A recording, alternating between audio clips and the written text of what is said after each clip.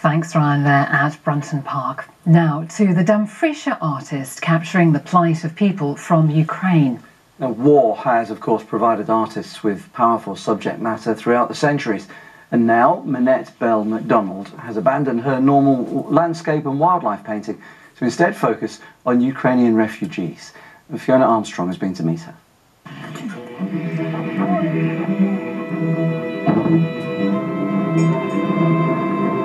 It's nearly a year since the Russians invaded Ukraine, starting a bitter war with seemingly no end in sight. Homes are bombed, atrocities reported. It's led one Scottish artist to turn her talents to darker subjects.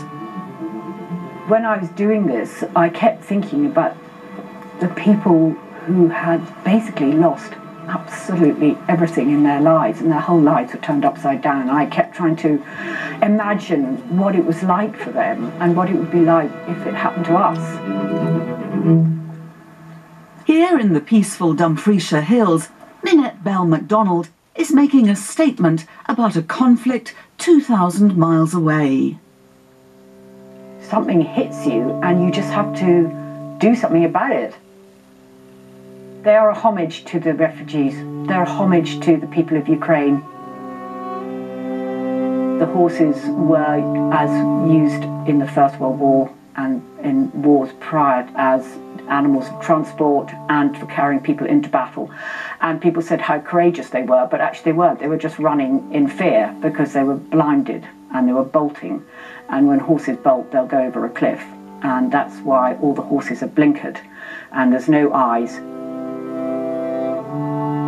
They're carrying the refugees out, and the refugees, or the people on the horses, are painted in white, very flimsy clothing to basically symbolise their vulnerability.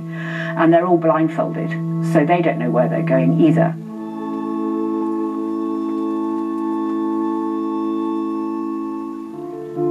Last year, Minette Macdonald helped organise an aid collection to send to Eastern Europe. It took place here at the Ukrainian chapel near Lockerbie. This tiny church was built in the 1940s by Ukrainian prisoners of war. Over the years, it fell into disrepair. But now, with Ukraine firmly in the news, it's getting a new lease of life. How lovely to see you. And you too, nice to see you. Can't wait to see the inside. Okay, well, I think you're going to be pleasantly surprised. Oh my goodness me. What a change, Peter. You like it? Wow, that's amazing. Minette's come to see Peter Cormilo. Peter has Ukrainian heritage and a keen interest in ensuring that this chapel survives, not least because his father helped build it. And while you're here, I want to thank you on behalf of my trust for those wonderful paintings that you've done of the horses.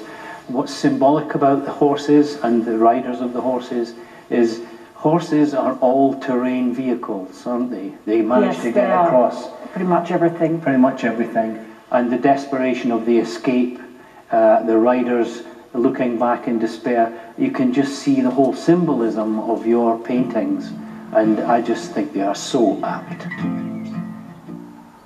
And you can see more on that story in tonight's Border Life. Viewers in Scotland can watch it at 7 o'clock on ITV1, and it will be available on our website after that.